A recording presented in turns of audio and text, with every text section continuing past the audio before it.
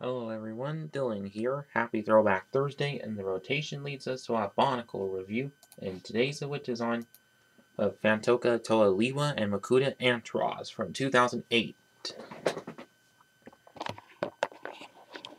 So first of all is Antroz's manual, which is the only entry I'll do in this review. You see a picture of him there in the center, and the Bionicle logo, Phantoka logo.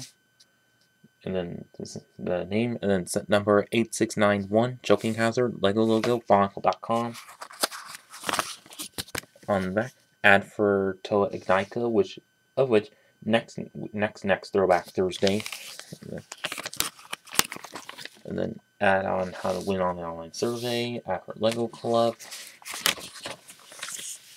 Then ad of all the Toa Mari.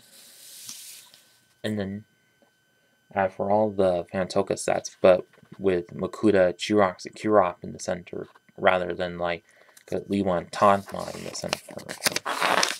How to attach Radiac to Antroz, which I'll also do in this video, and all the pieces that come with the set. And let's see.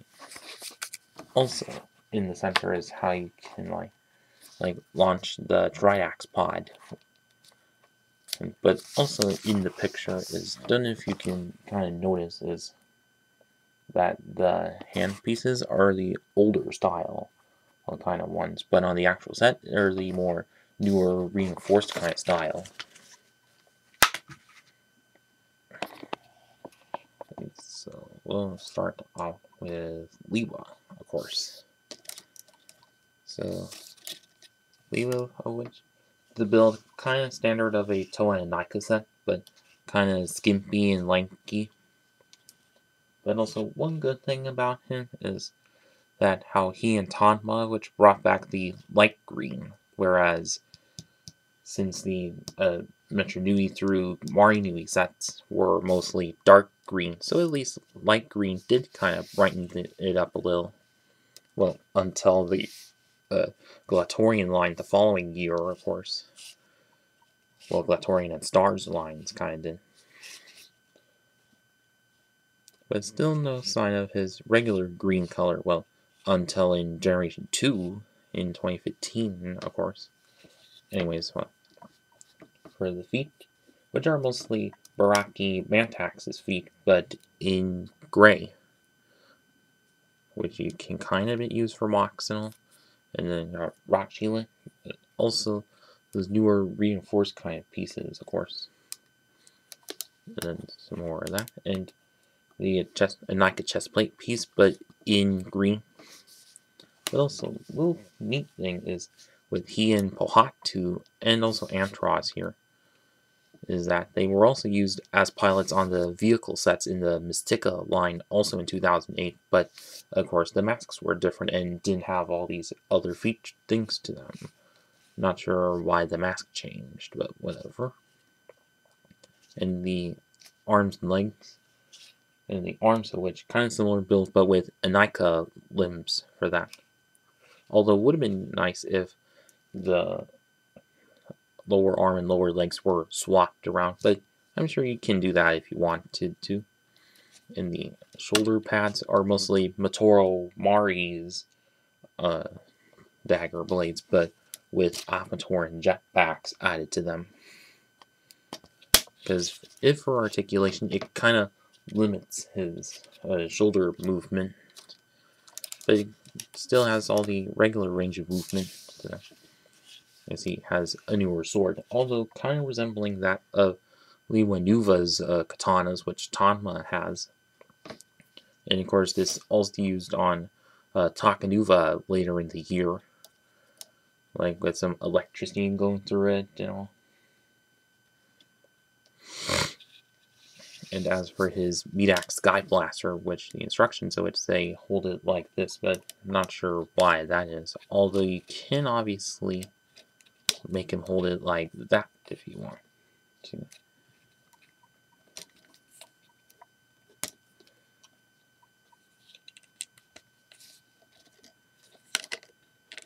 And how you shoot it is pull on this and then fires like so.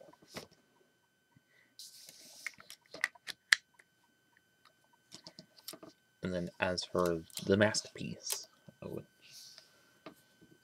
which does have some large odd detailing to it, and of course a couple of turbines in the cheeks, and then just like in the Toamari range, which has this clear blue visor piece that slips right into it. Same with Pohatu's, and at least until there are Mystica versions that came in the vehicle sets, which had the fins coming out of it. But as for him wearing it, it does look a lot better than how it does on the pictures, of course.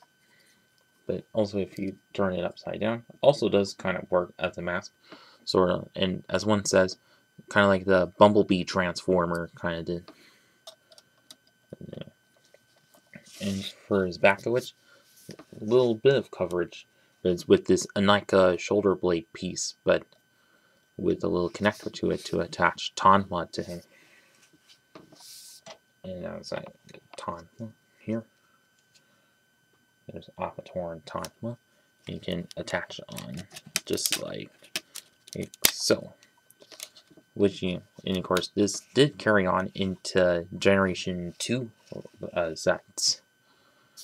But with the Uniter Toa and the Element Creatures, of course. Also in the, what was it,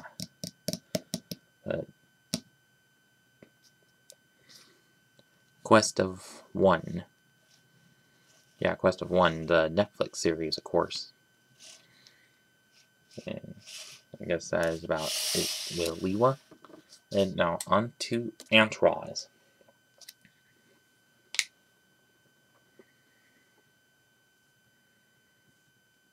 And so, which still quite cool to this day. And so the legs of which standard of Paraka builds, like with Paraka Hakan's feet, and also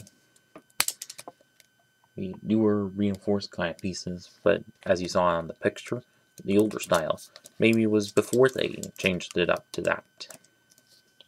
And of course, Paraka lives in black from Redak, as well as both arms and legs, of course.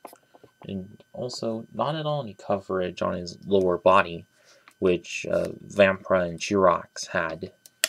Although you can kind of do that if you want, or add something there if you wanted. And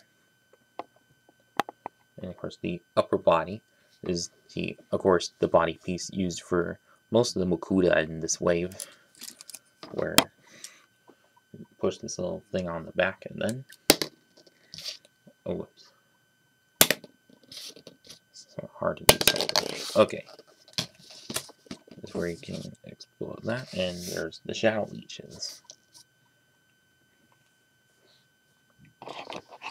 With let me down.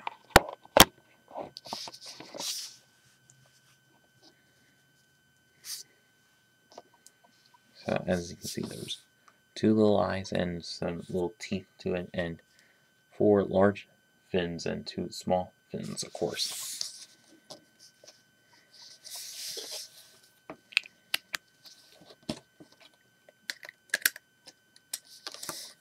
We'll continue with Antroz here.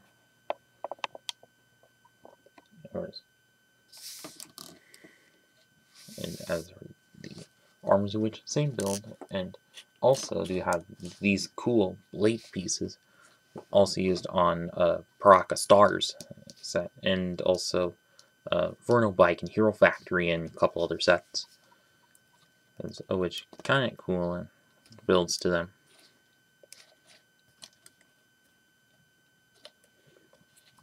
And as for on the backs of the arms, there are a pair of Hordika neck pieces or head pieces, and attached to connectors and attaching to these big wing pieces, which I think probably one of the most largest Bionicle pieces there are. They're mixed of dark red and black, of course. You can also use them as like detailing on things if you want. And that's for the mask of which quite cool. Also mixed of red and black. Again, of course, some teeth in the center and these fins all around. So but also probably one of the most largest masks that we've ever seen. Fit that on. And of course, he which does have quite a bit of bulk to him. And of course, at least until the Mystica version that came with the Jet Rax T6 set, which quite wimpy, of course. And now, to get Radiac here and attach it to him, just have to lead him over for that. I get Radiac out, and then suddenly have these two pinholes there and attach them onto him, of course. And of course, since the Makuta are blind flyers, then the Xiaomatoran are acting as their eyes, of course. Which, as compared to the Toa Matoran combinations, serve as extra boost, which is extra boosting, which is why they're lying flat, but serve as extra vision, which is why they're upwards like that. But also, if you had all four of these sets, can make the recommended combination model, Spyra, of course.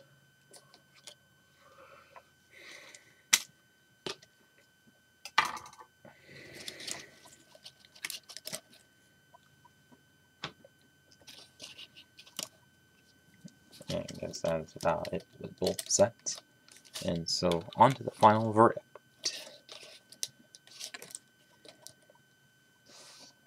So for my overall verdict, these I think quite cool sets from the time, from 2008, of course. Like Lewa, like all the Toa at the time, lacking a lot of gray or silver in the Mystica line, of course. Although barely much resembling Lewa, but at least he still has a flying ability to him. But Antroz, which nice color scheme of black and dark red, which kind of used with Squall and Stronius the following year, of course. But also the cool, and of course the cool blades and also wings, of course. So a couple of good mocking pieces to them. Also, even despite the lower body kind of lacking in armor, of course. Although I do think the arms could have been better put in the other way for extra movement. But of course you can do that if you want to. And overall, if you still had these sets from back in the day, well, I hope you had some good memories of them. And for those of you who haven't and still have access to these sets, then I'd say go ahead and get them. eBay, Bricklink, whatever. And that's about it with this video, and thanks for watching.